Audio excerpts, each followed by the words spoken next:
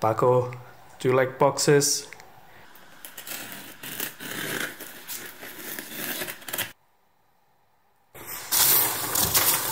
Oh, this is another box here.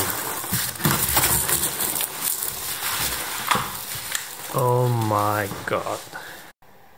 Just look at the size. Look at that. Let's go for the last box. Beechwood. Very great quality, guys. Very impressed. Never seen like so many layers.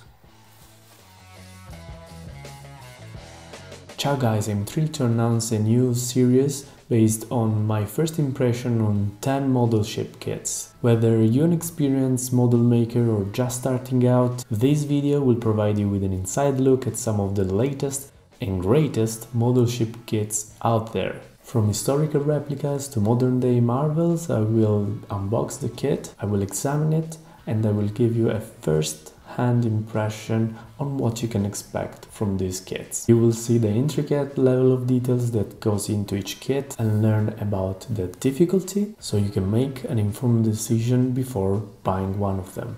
Kit I will examine are the HMS Bounty, the Arno Ferrari, the Ninja, the Pinta. The kit I will examine are the HMS Bounty, the Drakar, the Bireme, the Arno Ferrari, the Ninja, the Pinta, the Mayflower First Step, the Anna, the Trabacolo, and the Chinese Junk. The factors I will consider when showing you each of them will be the usual things you should consider before buying basically anything.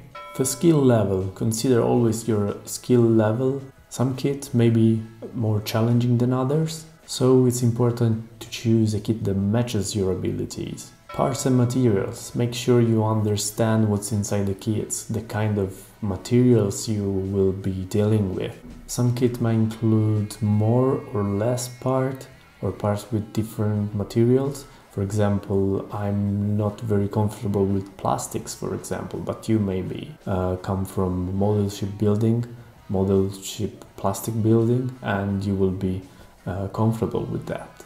Some kits might differ in terms of quality of material. This factor will impact the overall look and feel of the model. And last but not least, the cost. Keep in mind that a higher price might indicate higher quality materials or more detailed parts. I might consider mentioning other important factors from time to time, depending also on the kits. The accuracy in terms of history. So if you are building a historical ship or realistic replica, consider collecting documentation before buying the kit. Size. This might be another factor which would be quite important to some of you.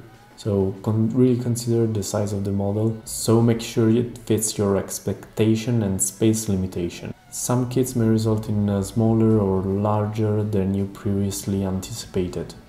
If you think I should consider other parameters when making this first impression video, let me know in the comments below. Also, anytime, leave a comment and let me know your favorite model, because if one of the videos of this series gets a substantial interest, I might consider doing a step-by-step video series. Remember to leave a like and share this video with your friends if you want to show me your support, and I'll see you in the next video.